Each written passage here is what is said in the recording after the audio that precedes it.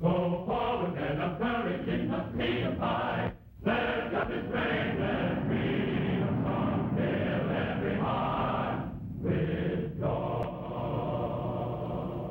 By the end of summer 1944, American forces were well established in the Marianas, only 1,500 miles from Tokyo. In the Southwest Pacific, U.S. Army troops had swept to the western tip of New Guinea. But further progress from both of those newly won positions demanded the securing of the flank.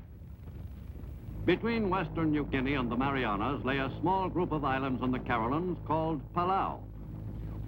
To the top strategists of the Pacific War, the problem was, must heavily defended Palau be taken?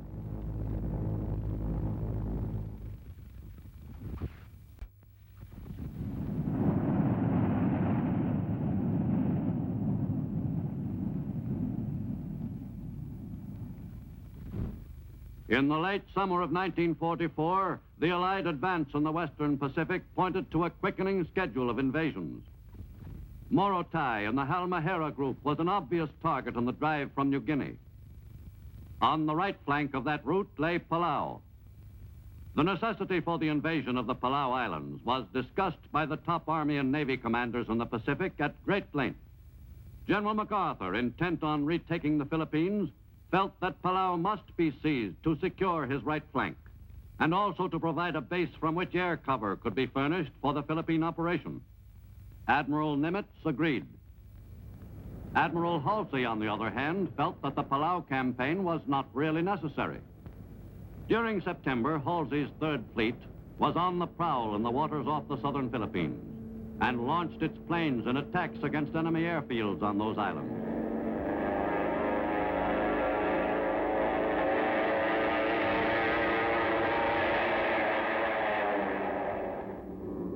The carrier planes' attacks were highly successful.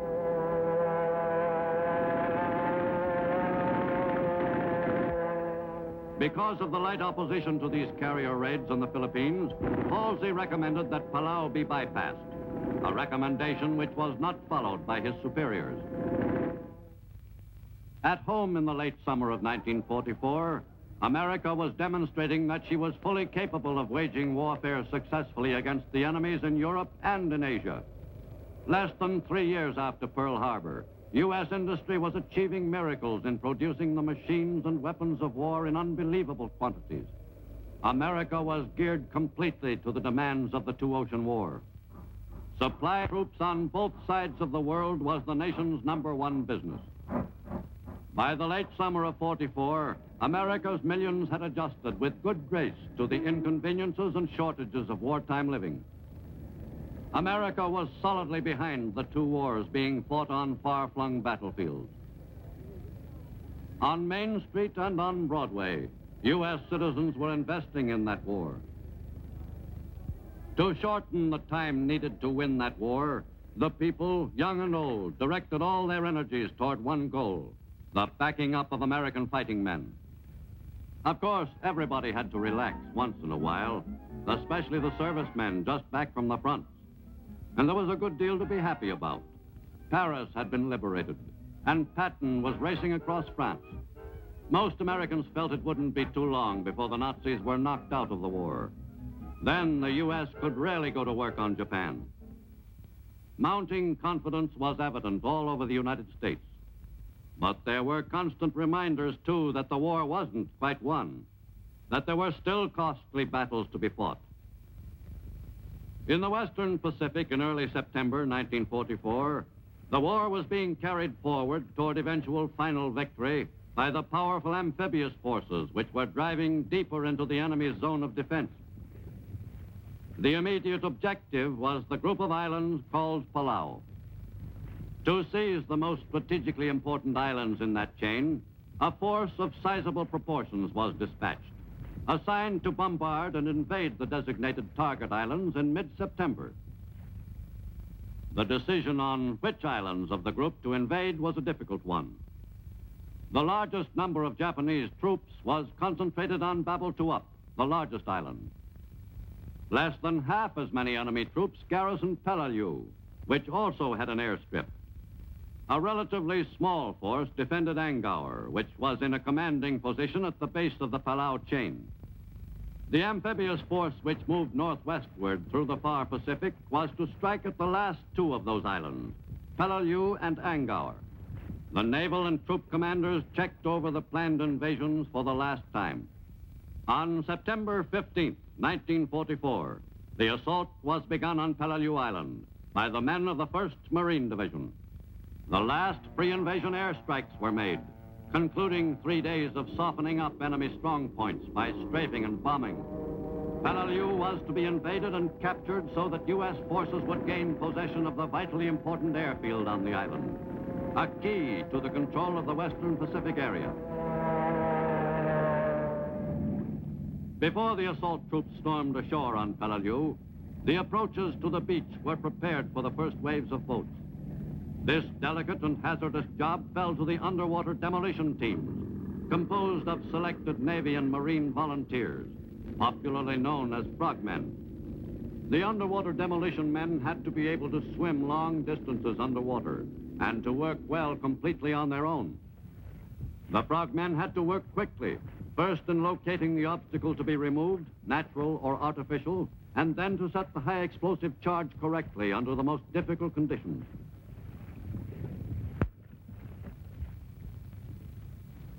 Then the trick was to get back to the pickup boat without being spotted by the enemy.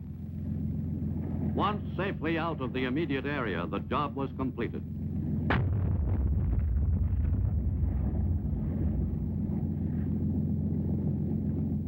During the latter years of World War II, the frogmen enabled many invasions to go off smoothly. Early on D-Day morning, the Navy's warships sought to soften up the beaches by the final pre-invasion bombardment.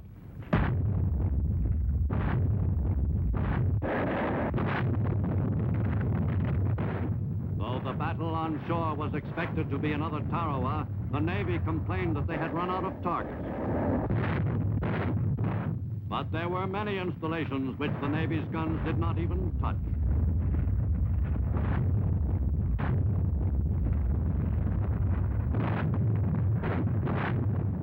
As H hour neared, the Combat Information Center aboard ship became the nerve center of the operation.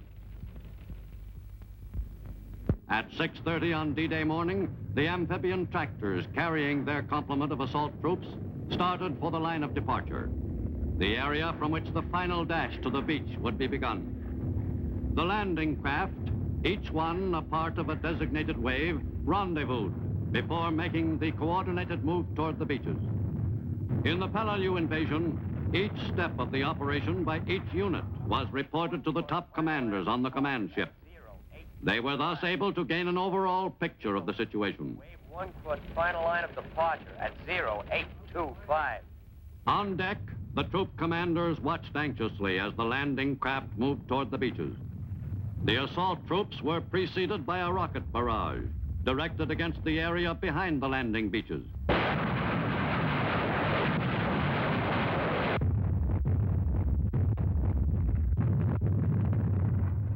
Resistance on Peleliu was expected to be heavy. As the armored amphibians moved toward shore, they drew heavy fire from the enemy, a good indication of what was in store on the beaches. As the landing craft neared the shore, the atmosphere aboard the command ship became charged with tension. Each message received from the assault units helped fill in a vital part of the broad mosaic of the battle for the beachhead. This was the first amphibious assault made by the 1st Marine Division to be opposed by the enemy. The landings at Guadalcanal and Cape Gloucester, New Britain, had been nothing like this. In the Marine Corps, the 1st Division had earned the reputation of drawing operations which entailed easy landings. But at Peleliu, this tradition of good luck was dissipated. The first waves hit the beach to the accompaniment of intense enemy mortar and artillery fire. The prediction that it would be rough turned out to be an understatement. Casualties on the beaches were heavy. The 1st Marine Division was paying dearly for the small strip of coral and sand along Peleliu's western shore. To hold on to the slim foothold, the Marines had to drive quickly inland to deepen their beachhead. In the face of withering enemy fire, they pushed ahead.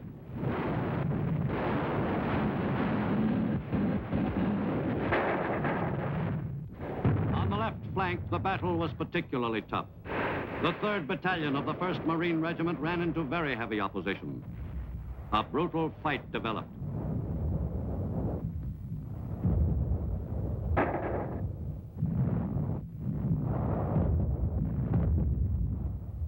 On D-Day on Peleliu, the situation reports on the fierce and confused fighting were relayed regularly to the top command. The line against the enemy was broken by 2 major gaps, so serious that the position of the entire U.S. force on the island was endangered. Fire 1. We are under heavy enfilade fire. The critical situation was followed with careful attention to every minute detail by the commanders of the operation on the command ship offshore. On the afternoon of D-Day on Peleliu, the Marines found themselves faced with the necessity of stopping a strong enemy counterattack. The men of the 1st Battalion, 5th Marine Regiment, braced themselves for the attack. At 4:50 o'clock, the Marines opened up with everything they had. In the savage battle, American tanks once again took the measure of the obsolete Japanese models. The enemy counterattack failed completely and ended in a familiar way. The first objective for which the Marines were fighting so bitterly was the airfield on Peleliu. To seize that airstrip, the exhausted Marines pushed on in a determined effort to gain that prize before nightfall. By the late afternoon, the Marines had possession of part of that objective. But the conquest of Peleliu wasn't to be as brief as originally planned. The biggest obstacle to the Marines' progress was Bloody Nose Ridge. Holed up inside many of the peaks in that ridge, the Japanese troops could exist for a long period, could enter and leave by any one of a number of passages. It was up to the Marines to clean the enemy out of every cave entrance, and they attacked the job with great determination.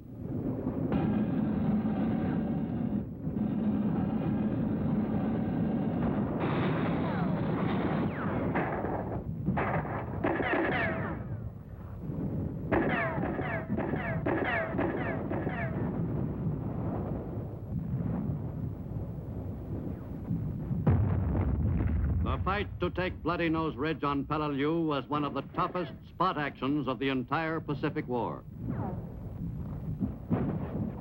Casualties in the lines were taken back to a more protected area, but sometimes that job was almost impossible.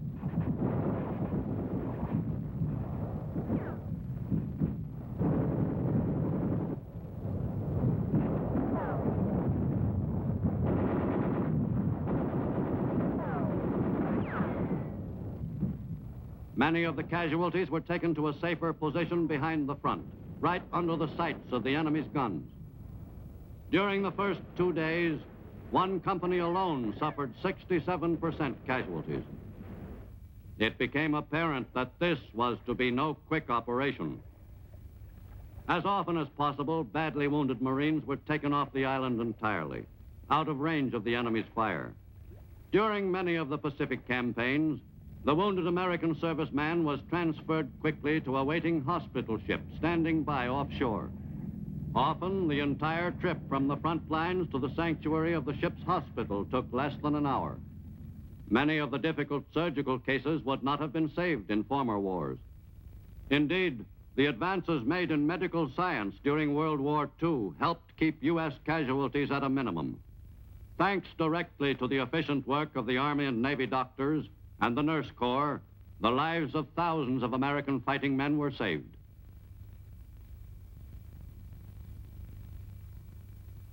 The invasion of Angaur was made by the Army's 81st Division on September 17th, 2 days after the assault on Peleliu.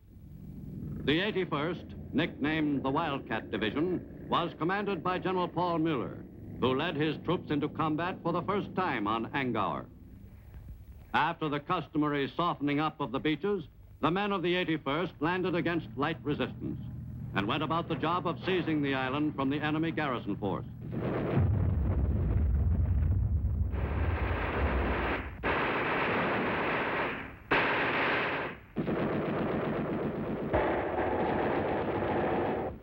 Angaur was not heavily defended, but the enemy had to be wiped out yard by yard.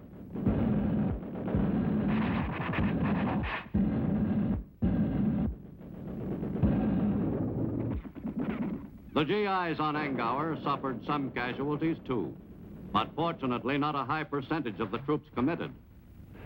The front-line work of the Army medics under fire was notable. For 4 days, the GIs pressed the attack on Angaur. On September 20th, all organized resistance ceased. The enemy's defense of Angaur had crumbled. The island was declared officially secure on that 4th day. Without any loss of time, Army engineers went to work on the construction of an airstrip on the island. The work of clearing the area was carried forward under enemy sniper fire. The field on Angaur would provide a second bomber strip in the Palaus and would lessen the amount of traffic on the Peleliu strip. Construction was continued even after dark. The GI in charge of the lights which flooded the area was ready to pull the switch in a second if an alert was sounded. On Peleliu, the Marines were having a tougher time dealing with the enemy in the caves of Bloody Nose Ridge, a fortress which was proving virtually impregnable to the Marines' continuing attacks. Progress was slow. The Marines advanced slightly, only to be stopped after each small gain.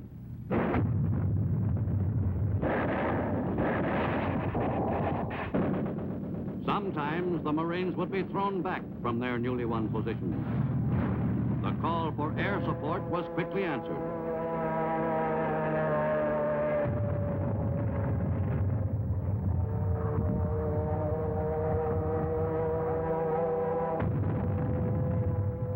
The men on the ground took a short breather while Marine pilots went to work on the enemy.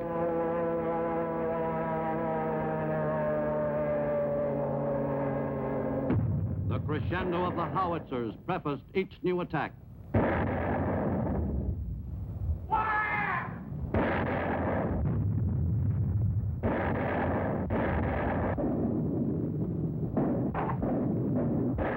Some areas of Bloody Nose Ridge were fought for several times. On Peleliu, advances were often measured in terms of a few yards.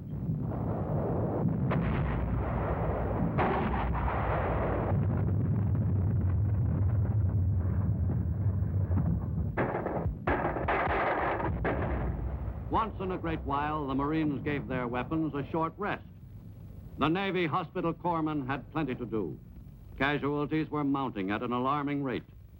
General William Rupertus felt that his 1st Marine Division could carry on without help. But his superior, 3rd Amphibious Corps Commander Marine General Roy Geiger, felt that it would be wise to bring in, as reinforcement, a regimental combat team from the Army's 81st Division, relatively fresh after the short struggle on Angaur. The GIs of the 321st Infantry Regiment were to relieve a badly chewed-up Marine regiment, the 1st, which had been clawing at the enemy at Bloody Nose Ridge for 8 straight days. The soldiers were to work with elements of the 7th Marine Regiment in the drive north to secure the northern section of Peleliu. The Army troops edged around the ridge and approached it from the north, in a move coordinated with Marine attacks from the sides of the ridge. Some of the Marines were assisted by war dogs, who were trained to detect the enemy's presence.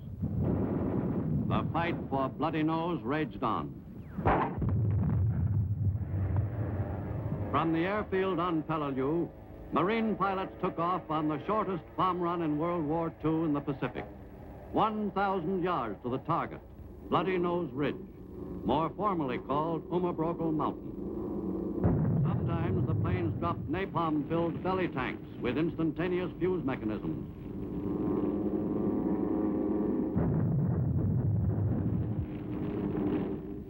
The results were most effective. Napalm, which had first been used against the enemy on Tinian, often proved more devastating than regular bombs, particularly on jagged terrain. Week after week, U.S. troops assaulted Bloody Nose Ridge with every weapon available.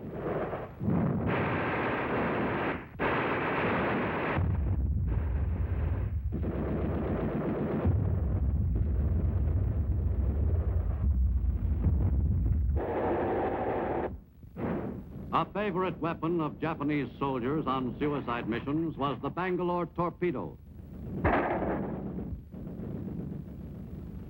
While the campaign on Peleliu was continuing, it became apparent that a supplementary operation would have to be conducted against an adjoining island, Ngaysavis, which was given a once-over by the Marine pilots. On September 28th, Marines of the 3rd Battalion, 5th Marine Regiment, conducted a well-executed shore-to-shore operation from Peleliu to Ngaysavis. This small-scale invasion was necessary to deny the enemy the use of a base for his artillery, which was being directed against U.S. troops on Peleliu. Ngaysavis was seized without too much difficulty by the 1,000 Marines.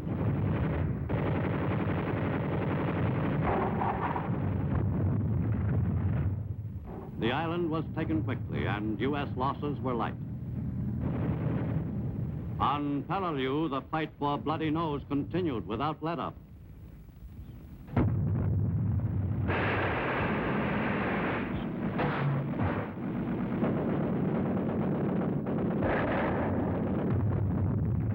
By the end of September, the enemy was losing control of the island. A number of Japanese soldiers surrendered, but they represented only a part of the force still alive on Peleliu. For every enemy soldier who gave himself up, there were many more still holed up in the caves of Bloody Nose Ridge. On Peleliu, a handful of Japanese troops were taken alive before the island was termed secure. As for the rest, the U.S. forces spent another 8 weeks sealing up cave entrances in the last pocket of enemy resistance, an area about 900 yards long and 400 yards wide. By late November, the enemy was all finished on Peleliu. In taking 2 key islands in the Palaus, U.S. fighting men had seized a valuable area in the far reaches of the western Pacific. The Stars and Stripes flew over the most westerly of the Caroline Islands after a campaign which ranked with the most bitterly fought of the war in the Pacific. From that territory, won at a cost of more than 1,600 American lives, U.S. forces were in position for their next move. In October, a sizable airstrip capable of accommodating heavy bombers was in operation on Angaur. From that field, U.S. bomber pilots made periodic runs over some of the islands in the Palau group which had not been invaded by American amphibious forces. The pilots concentrated on enemy positions on Babaltuap and Koror. Occasionally, these routine missions proved fatal.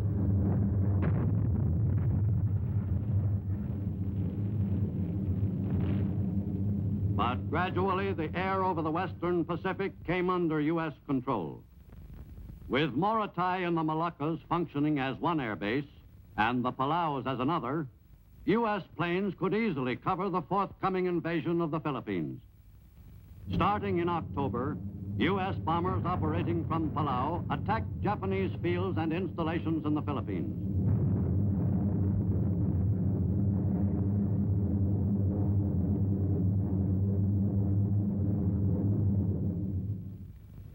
And just 1 month after D-Day at Peleliu, U.S. invasion forces were en route to the long-awaited invasion of the Philippine Islands. For freedom and justice, forward, sir, we let us be high.